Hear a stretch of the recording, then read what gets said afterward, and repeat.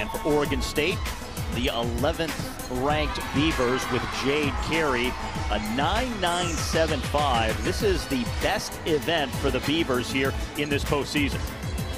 Yeah, and they showed it, and it was just wonderful to see Jade Carey close out the lineup the way only she can. For Cal, Gabby Perea putting the exclamation point, the stamp, whatever you want to call it, on a 49.65 beam rotation with this 9.95.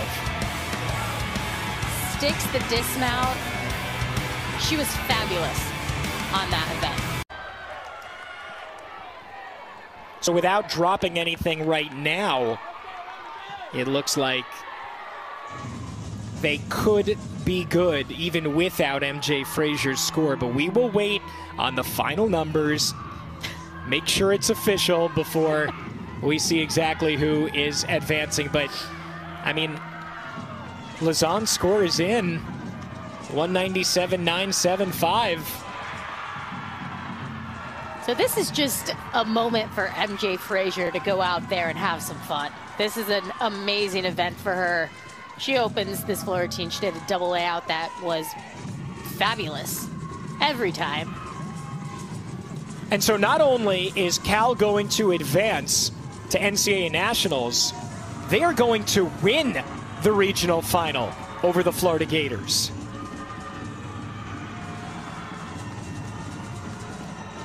This is why 2023 has been, I think undoubtedly, we say it every year, but it's been the best year, the best season of NCAA gymnastics that we've ever seen.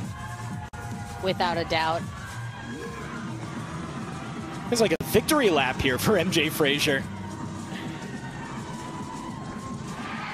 Front through to double tuck, nails that landing. This is when it really sinks in. They know. Absolutely outstanding performances across the board, but Cal just really over on bars for Arizona State. Sarah Clark doing what Sarah Clark does best. This routine with a 9.95. Sticks are contagious, and Arizona State definitely got the stick bug on bars in this double layout.